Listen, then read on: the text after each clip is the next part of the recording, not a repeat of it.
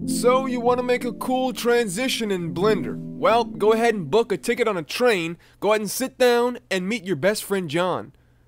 John. Transition. Okay. Hey guys, welcome back to TutsByKai. I'm Kai, and today we are back once again. Wow. I already know you guys are gonna like that one. We're back with another video today. I don't even know where to go from that, guys. This tutorial's over. I've ruined it. It's done. That's all. That's it. That was just too good. I can't even do the tutorial after that. You can't top that. Anyway, we're gonna start it today. We're making this cool transition kind of motion graphic thing. And I thought it was really cool looking. Decided to share it with you guys. Let's get started. We got some stuff to do. Nothing too crazy. But we're gonna hit Shift A and add in a circle. We're going to add in a circle and hit Tab to go into edit mode, and hit E and Z to extrude on the Z axis. E and then Z. I'm going to go ahead and just pull that up right there and then just left click to confirm that. With the loop cut tool over here on the side, I'm going to click that, and then up here at the top, I'm going to change the number of cuts to 10. Hit enter, and then just hover your cursor until the yellow line is like a circle, and then just click once. Boom, we got 10 cuts in there, which is nice, which means we have 12 overall from these two up here, 1 and 2. We'll go back to the select tool up here at the top, and we will grab, well, actually we'll hit 1 on my numpad, 1, right there. And now we can grab the top loop here by holding down Shift and Alt and then just clicking that loop, so then it'll select every single vertex on the top there, which is pretty cool. Then we can go ahead, hit O on our keyboard, to turn on proportional editing mode. Then we can hit G and then, sorry, not G, R and then Z to rotate on the Z axis. Now you can see we're only getting a little tiny bit of the cylinder here, so I'm gonna scroll my mouse wheel up until we have all of it, and then you can see I'm just gonna move my cursor around and get some nice little squiggles. Now you can literally curve this as much as you want to. You cannot curve it at all. You can leave it a square, and I'll show you why this is really cool later on. But we're just gonna do it like this, but I'm gonna do it in an increment that makes sense. I'm not just gonna do it to a random value, just like, oh hey, look, that looks good.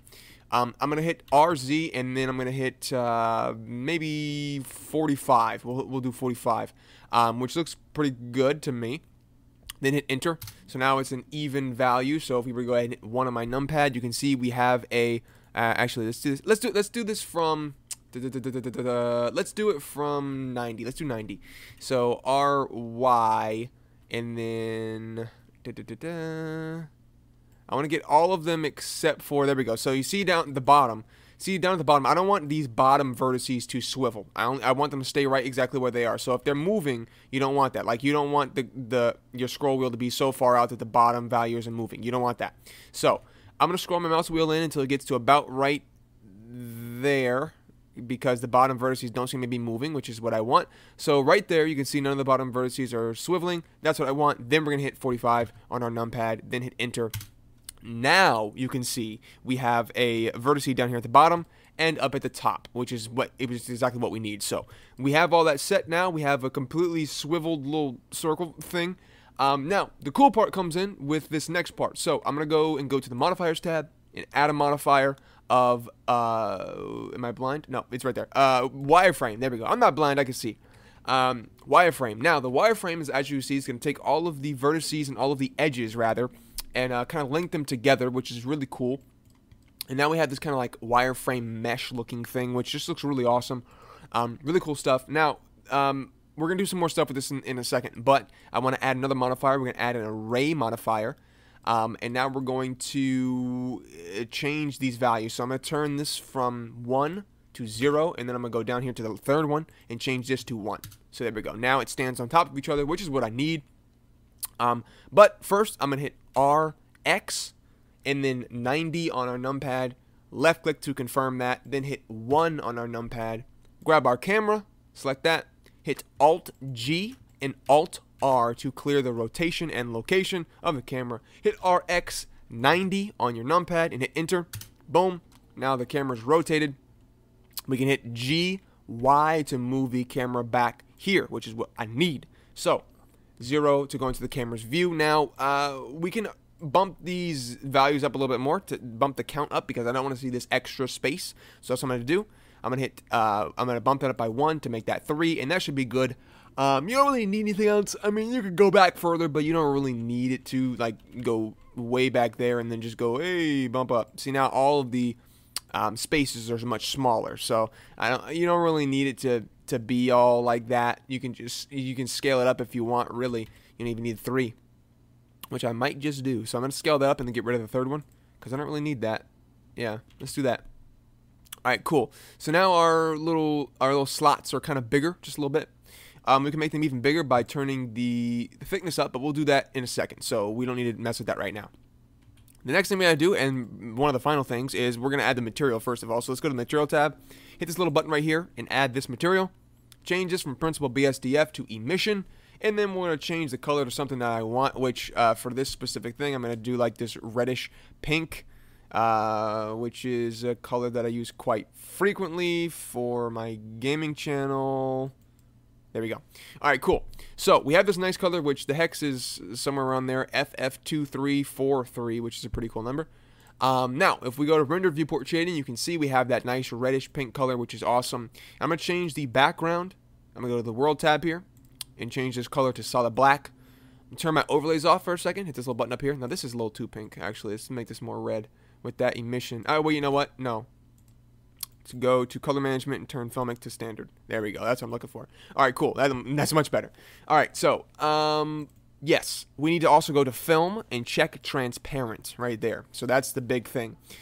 Awesome. Next, we got to do some good stuff. So I'm gonna grab the timeline down here and just scroll it up a little bit, make it a little bit bigger so you can see it. I'm gonna change my start frame to 0 because go to the 0 frame, and then I'm gonna go ahead and grab our big little tunnel looking thing, I guess you want to call it, and then hit I rotation on my keyboard. Then we're going to go to the last frame, which I want to be frame 100, and then go to that frame 100, and then with our cursor on our timeline, cursor on our viewport, sorry, we're going to hit RY and then 45 on our numpad.